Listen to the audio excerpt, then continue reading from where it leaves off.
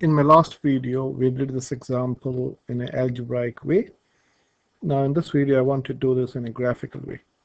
Now here, you should understand this is an equation, exponential equation, and whenever you have a number which is less than 1, that would be decay curve. Now, to understand logically, if you don't understand the word decay, what's happening here, the computer,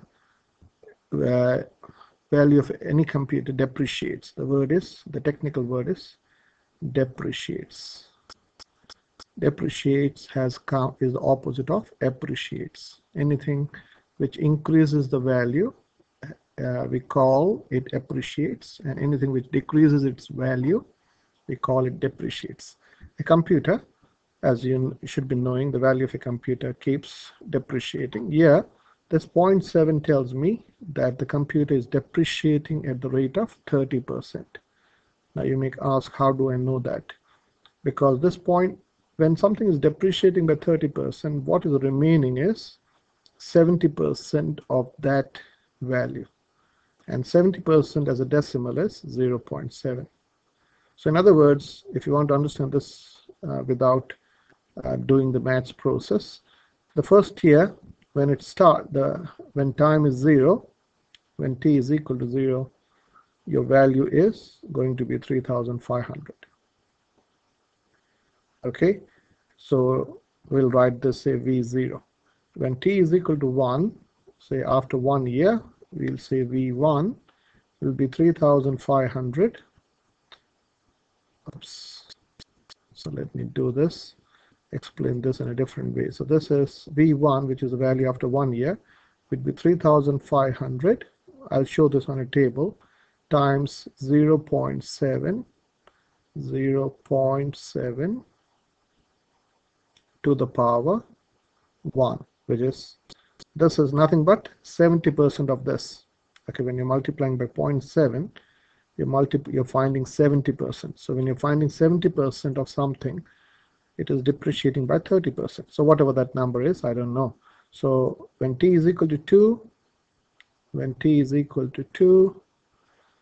me write this here. So when t is equal to 2, what would you do? v2 will be 3,500 times, this is 0, this is after 1 year, 0.7 will be after 1 year. This is the, okay, can we say this is, let us understand this in a different way. So this is the value after 2 years would be v1, that's the value after 1 year, times 70% of that year. So this is 3,500 times 0.7 times 0.7. I didn't want to explain this way, but somehow my lesson has gone like this. So this is 3,500 times 0.7 squared, and that's how the value comes here to the power 2.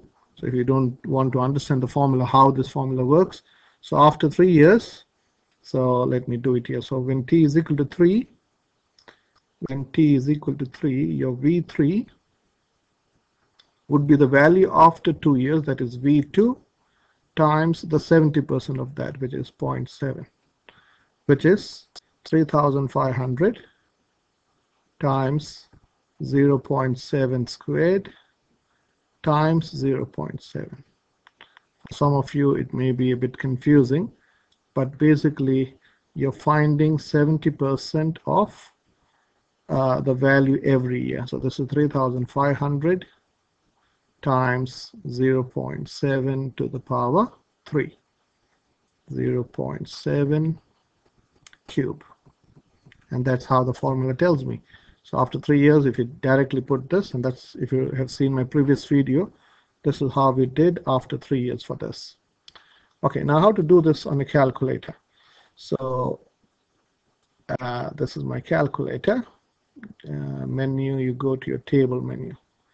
Okay, so now I'm going to type in 3,500 times 0.7 raised to x. So your x is your t and your y1 is your v. Okay, and you set, press F5, which is set. So they're asking you where do you want to start. So I want to start at 0 years and I want to finish at 10 years. Okay, and go execute and then go to table. So let me explain this table. So it tells me when it is 0 years, when t is 0 or x is 0, the value is 3,500. Oops. When it is 1 year, it is 2,450. I'll explain that. You can do this on a calculator. 3,500 times 0.7 would give you this number. So after 2 years, it is 1,715. That is, you can do that on a calculator, which is 3,500 times 0.7 squared will give you this. So after 3 years, it is 1,200.5. Okay, after 4 years, it is 840. Okay, after 5 years, it is 588 point, and so on. So this is how it goes. Okay, and then if you want to graph this, if you graph and you go graph plot, okay, or graph connect, if you do this, so you have to set the scale here. So the scale is not appropriate, so I'll go from 0 to 10.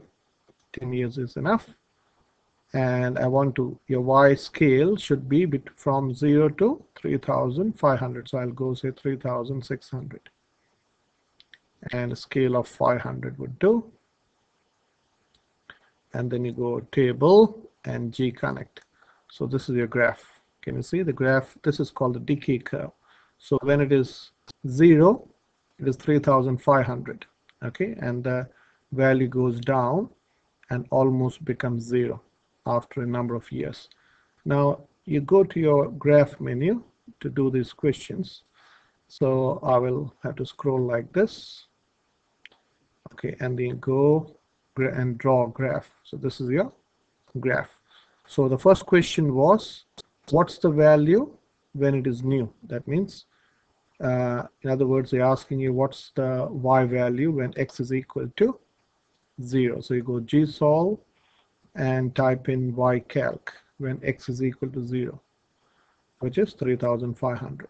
So the second question was, what's the value after 3 years? Okay, so that would be, so again gsolve ycalc and type in say 3 years. So 3, and so that's 1,200.5. That's how you get this answer. And the third question was, when would the value of the computer go below 500? So I'll find exactly 500 first and then I'll answer it.